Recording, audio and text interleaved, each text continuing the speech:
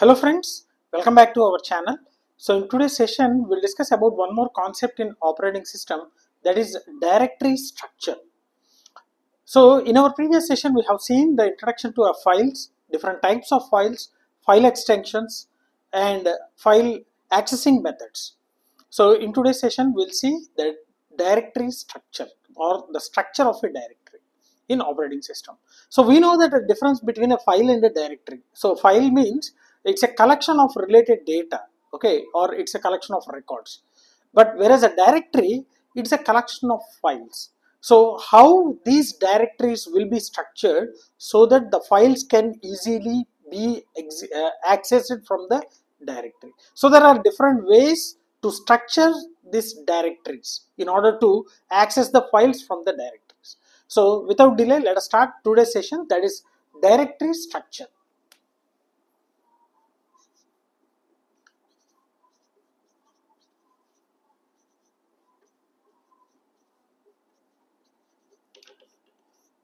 So this directory is a collection of files, and this file is collection of data, or we can also call it as a records, collection of data or records, right? So how many ways these directories will be structured? So there are four categories mainly. The first one is single file directory.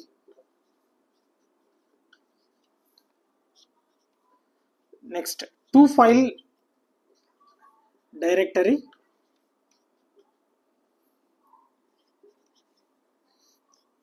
Tree structure or hierarchical structure.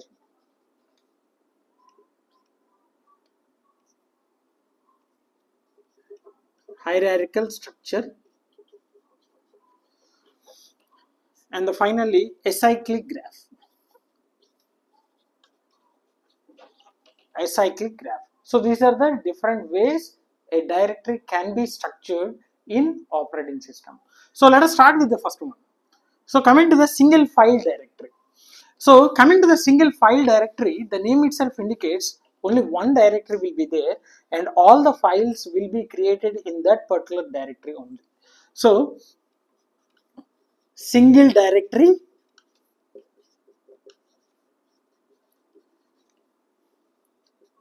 so all files will be stored in same directory.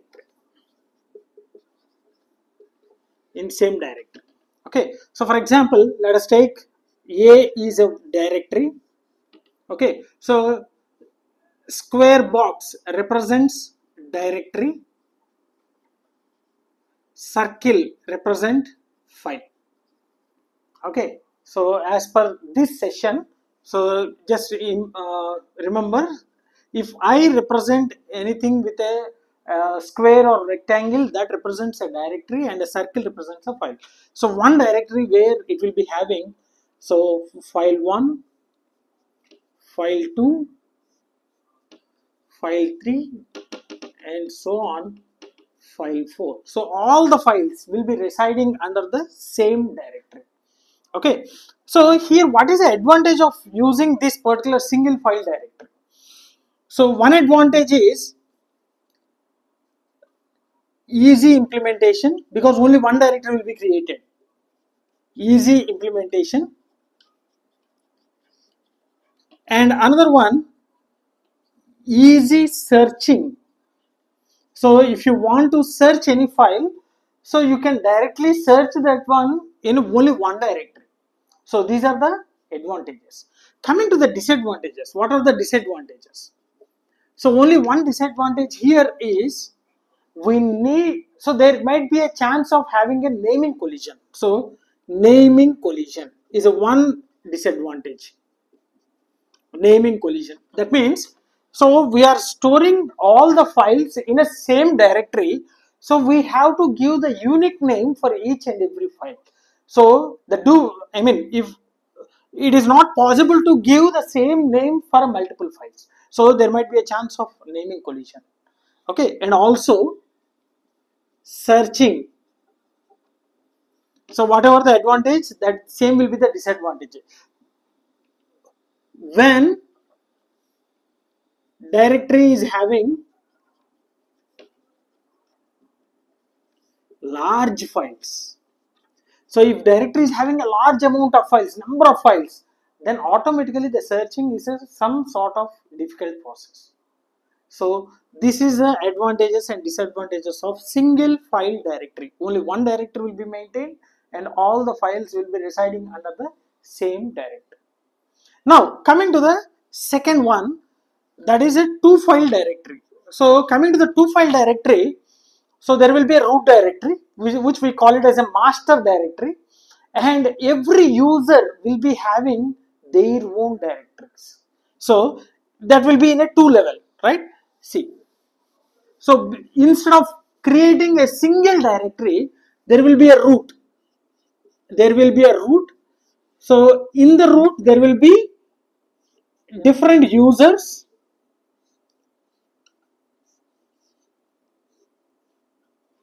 See, U1, U2, U3 are different users. So every user will be having their own directory. And in the users, there will be files.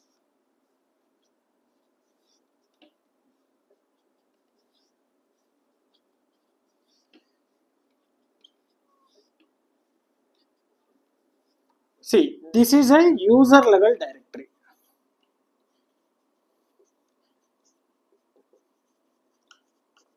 And these are all files.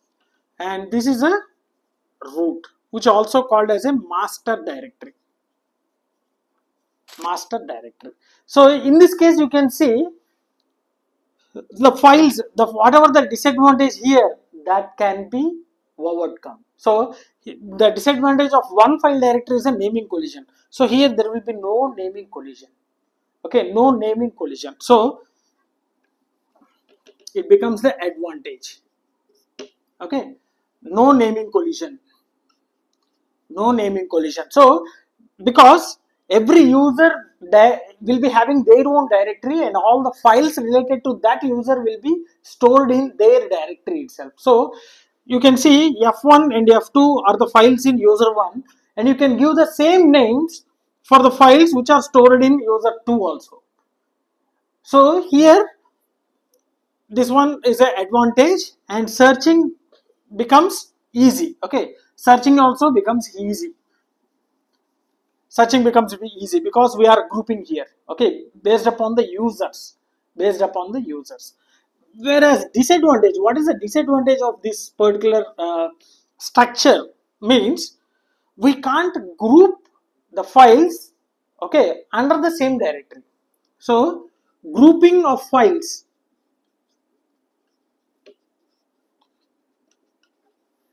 is not possible. So here a grouping means creating the subdirectories. I am writing here subdirectories. So user 1 will be having only the file 1 and file 2, user 2 will be having file 1 and file 2, user 3 will be having file 3, user 4 will be having file 4.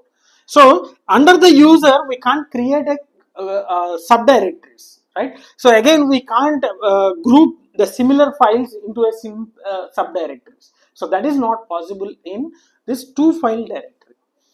So in order to overcome this disadvantage, we are moving on with the third one, that is a tree structure.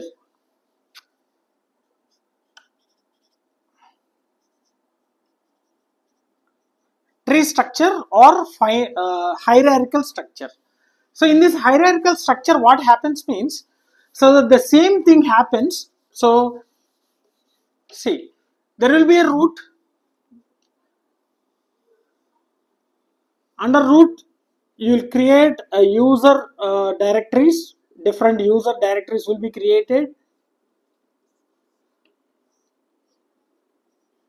and under user, so there will be a files which can be stored, as well as you can also create subdirectory.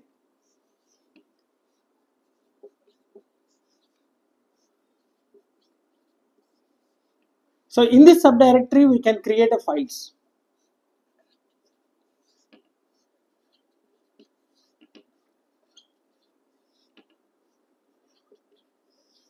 See, so under the root, every user will be having their own directories, and in their directory there will be different files. And apart from that, user can also have a subdirectory. Usually the same thing will be implemented in our personal systems. In our personal computer, the same tree structure will be applied. Okay, if you click on the explorer, you can see the C drive. So under the C drive, some desktop, okay, and downloads. So like that you can find out different directories, and in the directories we'll be finding these files, right? So this happens here. So user directory, and then the subdirectories. User directories will be having the subdirectories, and subdirectories will be having the files. So here this is the advantage. Whatever the disadvantage here in our previous uh, structure, that will be the advantage. That means grouping is possible. The grouping is possible. And here the disadvantage, what is the disadvantage of this particular thing is, so the files of one user can't be shared by another user. Okay, so files can't be shared among different users. So user 1 can't access the subdirectory or F3. User 1 can't access file 7 because file 7 is under user 4. So this is the main drawback of this particular tree structure. So grouping is possible, there will be no problem, and files can't be shared. So only F1 and F2 can be used by user 1 itself. And similarly F3 and subdirectory 1 can be used by user 2 only. And similarly F4, F5 and F6, all these three files can be used by only user 3. Similarly, so this can be happens. This is a disadvantage. So in order to overcome this advantage, we are moving with the fourth category, that is acyclic graph.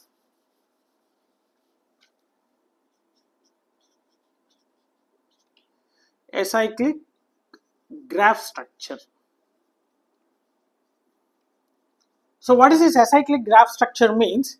So whatever the disadvantage here, that becomes the advantage. So one user can access the files of another user. See, user 1 can access another user. Similarly, sorry, user 4 can access this one. Similarly, user 2 can access this one. So that means the files can be shared. So this is the advantage here. Whatever the disadvantage we have learned in the third one, that is a tree structure. So files can be shared among different users. Okay. So here you can see user 1 can access the subdirectory which was created in user 2, and similarly user 2 can access the subdirectory and files which are created by user 3, and similarly subdirectory 2 can be accessed by user 4. So this happens here. So the data can also be shared, the files can also be shared. So what is the disadvantage? So only one disadvantage over here is complex to implement. Complex to implement. It's a complex to implement. So sharing of one user files to another files, right? So that is a disadvantage. So these are the four ways how the directories can be structured to access the files efficiently. Okay, so see, single file directory, two file directory, next a tree structure or a hierarchical structure, as well as acyclic graph structure. Right, so I'll stop here. So hope you enjoyed the session, and if you really enjoyed the session, like my session, share my session with your friends, and don't forget to subscribe to our channel. Thanks for watching. Thank you very much.